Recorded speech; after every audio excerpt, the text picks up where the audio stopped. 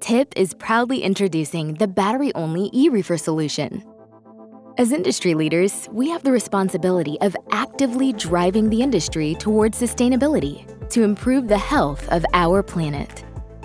The TRU, Transportation Refrigeration Unit, in temperature-controlled transport is mainly diesel-powered, thus polluting and non-regulated. The average TRU emits between 20 and 25 tons of CO2 per year, equal to 9 to 10 cars.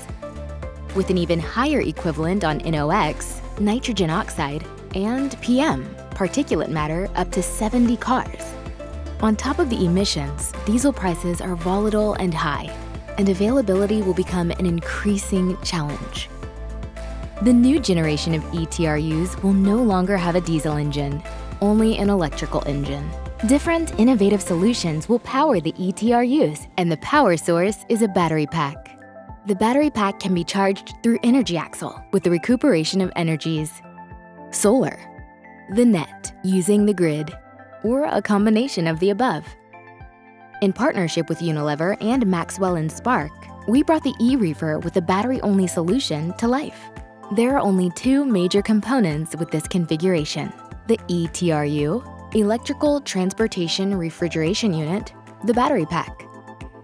The charging of the battery pack is a plug-in system, comparable to electrical cars, by using the net. By using a 3-phase 400-volt connector, charging can be facilitated with every 400-volt power socket. Charge time is around 2.5 hours from 10% to 90%, and ideally done during loading, unloading, and parking of the trailer.